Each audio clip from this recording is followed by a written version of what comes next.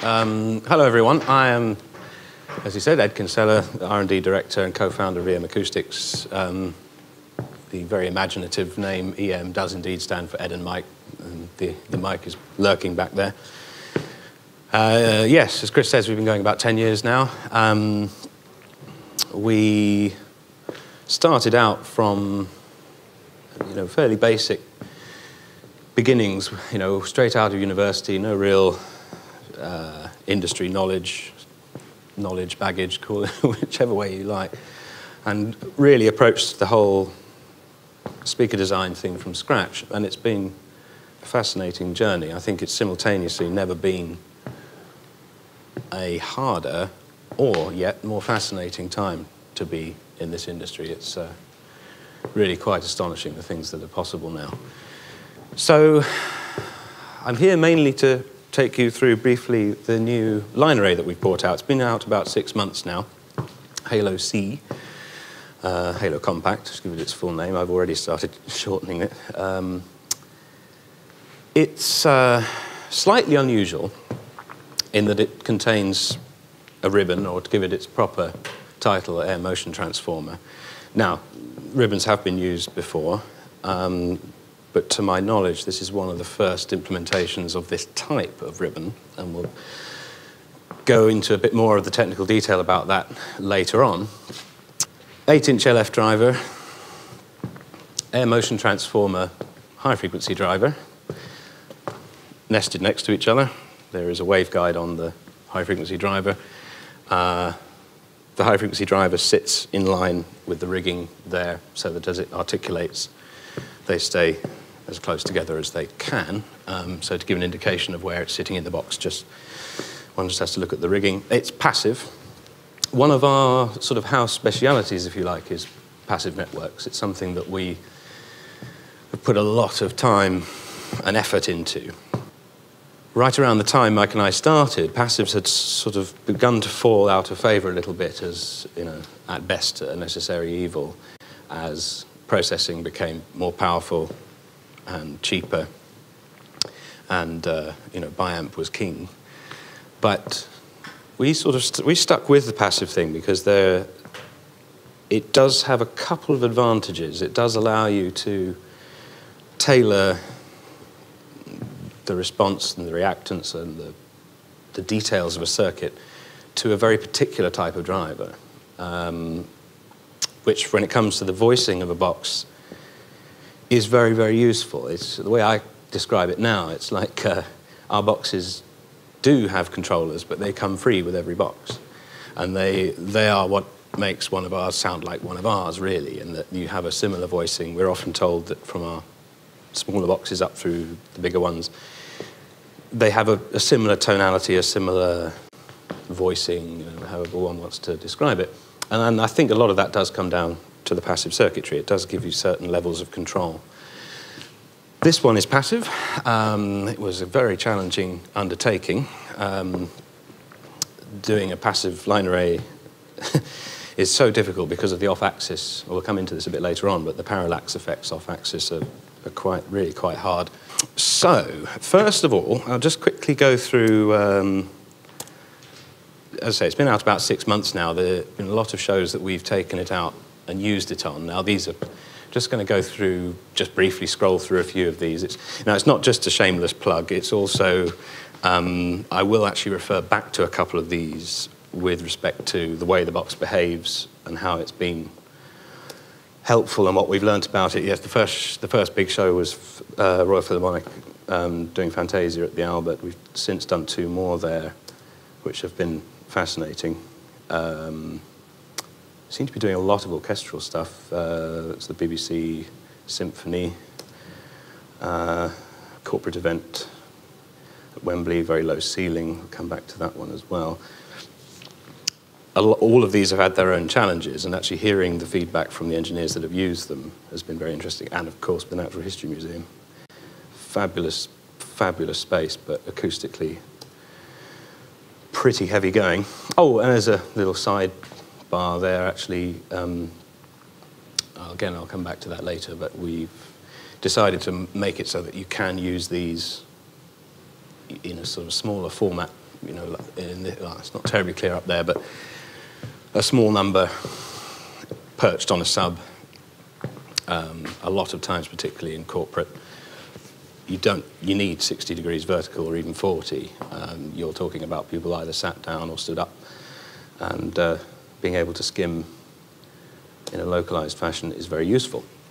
So, right, what on earth is an air motion transducer? Or transformer, actually, I should say. This isn't actually something completely new at all. This was actually invented in the early 70s by Dr. Heil, believe it or not, no relation. It's been around a long time. It looks a little bit like that. That's not actually the one that's in there. That's just a sort of fairly generic image of one. The structure looks a little bit like that. Now, a conventional ribbon driver, HF, you would have a strip, a conductor, or a set of conductors that sit between a magnetic field, and just as with a normal cone transducer, as soon as you apply the alternating current within that field, motion is produced, and out comes the sound. But the thing that's a bit different with an air motion transformer, it doesn't actually move front to back. It's like a concertina or a set of bellows. And those waves that you see, those have conductors running up and down, and essentially as the current is drawn, they pinch. And you actually get well, one has to be a little bit careful with wording, but it is actually effectively like a form of loading. You get a high volume velocity at the exit, which actually effectively does load the diaphragm. Also, the effective moving area is very much larger. The exit of that ribbon is about 1 inch, thereabouts. But if you were to actually unfold the concertina, it's probably more like 5 inches or so, giving a moving area which is actually slightly larger than a 2-inch compression driver. What's the big deal? Well, the main thing is, everyone's known about ribbons for a long time. Lots of people very keen on them in hi-fi. Most people admit they do sound lovely. But power is the problem for this sort of thing, or has been. People haven't trusted using them, and at times with good reason, in terms of output. The expectations on small boxes now are incredible in terms of what people expect them to do. The combination of this technology with advances in material science, N50 neodymium, these incredible magnets that you can get now, which are just frightening things to handle, have allowed companies like me, companies like ours, to start using something like this seriously in a box that could go in a very large venue, which is very exciting because they are completely different animals to compression drivers. I mean, they do have their own problems, but you don't have the classic sort of 14 kilohertz breakup of the dome. You don't have the 9, maybe even 10 to 1 compression ratio that gives the compression drivers their name. Air overload distortion in the throat, all of these sorts of things disappear. Plus, you end up with, and this is the most exciting thing really from the point of view of a line array, is you have something that is plane, generates a plane wave in the first case. We don't have to convert a spherical wave into a plane wave. It already is, which is excellent. And now, to give you an idea, I think the next slide should show so that is the measured vertical response of this box, done in our anechoic chamber. So the scale's not terribly clear, but that's 0, 10. Off-axis lobing, well, there really just isn't any. Not really to speak of. You would have to move that scale down to something like 24 or maybe even 30 hertz before you start. 30 dB before you started to see anything really. Very consistent from the point of view of, particularly, and again we'll come back to this, the top section of a line array. This is really, really good news. So that's what we've done, and so far we haven't had any casualties. So the they are holding up, and the advances in material science are allowing us to do these things. And one way I can shed a little bit more light on this in practice is I've got here a set of plots, which I'm going to bring up, which are generated in EASE, simulation program, using the data from these boxes and the data from a conventional compression driver solution from another manufacturer. I'm not going to say whose it is. That's not why I'm putting it up here. I'm putting it up here for technical interests. But suffice to say, it's a recognized way of doing it by a recognized manufacturer, and I offer it for your interest in terms of how a compression driver manifold simulating a plane source behaves versus a ribbon. So what we have here is 24 elements in both cases, all these basically the same conditions for both sets at all times. 24 boxes, 1 degree between each box, same scale. The scale isn't shown, but it's the same, so it doesn't matter. Compression driver manifold on the left, the ribbon on the right. And as we scroll through, we should notice that the ribbon will stay, particularly this area here, will stay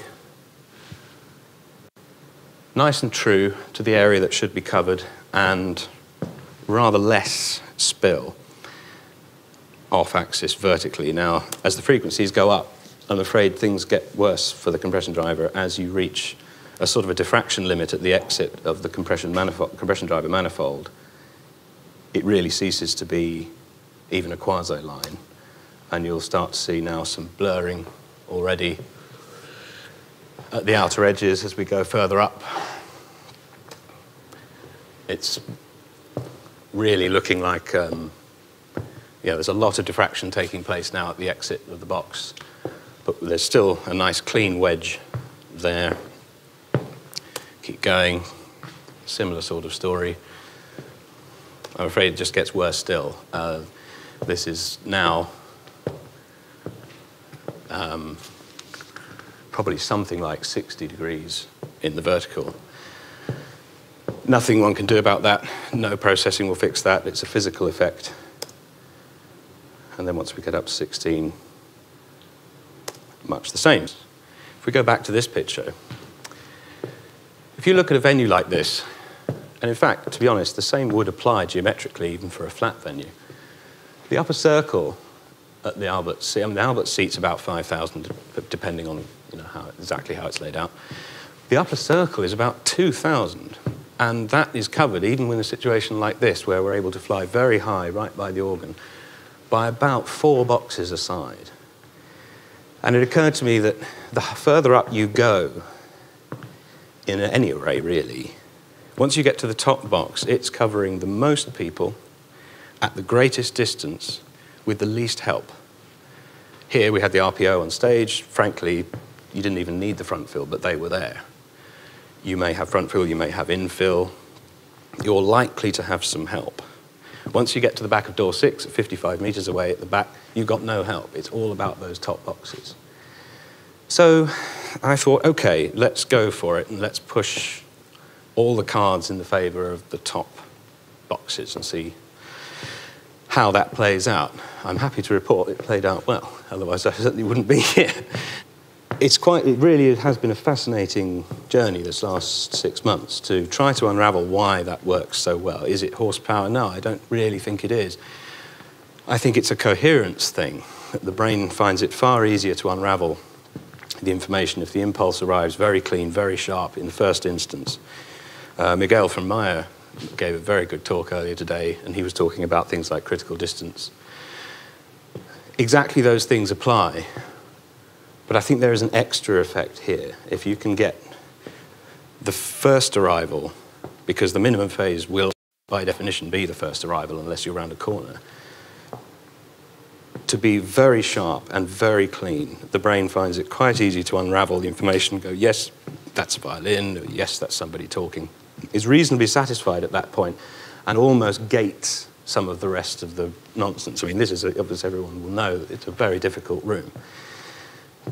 But it dried out a great deal with this system, as everyone agreed who was there. And I think there's two sides to that. I think partly it is, as we saw on the ease plot, very sharp cut off at the top and the bottom. Of course, that helps.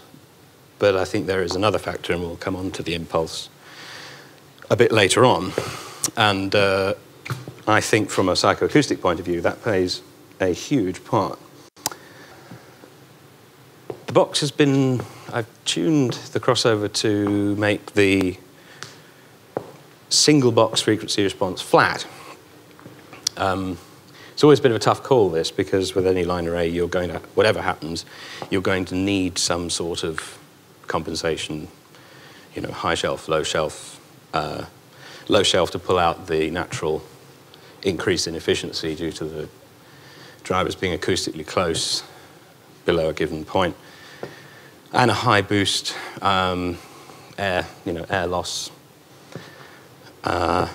So we thought, okay, maybe given that whatever one does, you're going to have to do that, we thought it would be best to go from a flat start. So the individual boxes measure flat, and there's a set of programs that one puts on top.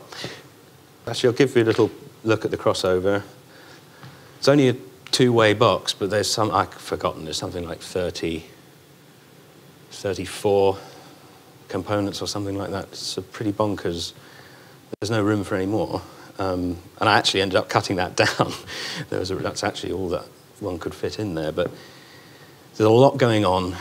The impedance correction for the individual components, internal EQ, the crossover itself, keeping it in quadrature on axis so that you get the best horizontal that you possibly can, given that the two things are in different physical spaces. Here again, we can see where material science has crept forward. Coils like that, not long ago, would have been 3 or 4 times that size for that current capacity.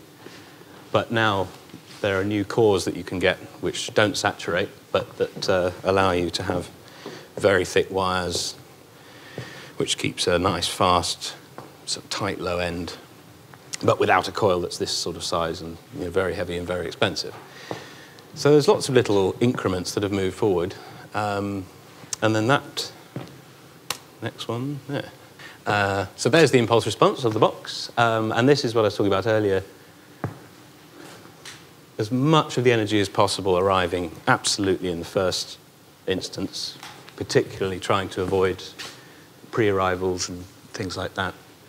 The theoretically perfect impulse would actually be, of course, just a line, well, pretty much just a line straight up and then straight along. You don't really want things coming down. Minimal ringing. And my impression is that that gives this sort of strange immediacy that the box has, where it's very clear but not necessarily bright. It's really quite interesting. But I'm a big believer in looking at impulses. I mean, the magnitude and phase traces, they're sort of mathematical equivalents of each other, but in a way, I almost find, in terms of how you're going to react to a box, the impulse is almost more instructive than the magnitude and the phase. I mean, nowadays, one would expect a box to be reasonably flat, or it shouldn't be in this league. But how it behaves on the impulse, I think, personally, gives you a bit of a window into how it's going to behave at distance, over long periods of time, in terms of fatigue and all that sort of thing. So that's what we've been doing with it. There's a rough guide to how we put it all together. Obviously, the setup at the minute is pretty much flat. The rake in here is such that we didn't really need very much to get from front to back. We've had quite a lot of success ground stacking this system, actually. Again, because of that coupling of the ribbons, you really can realistically get 35 meters to the back of a mixed position in a receiving house under a balcony, and it really will get all the way back there without having to thrash the people in the front row, which has been very useful.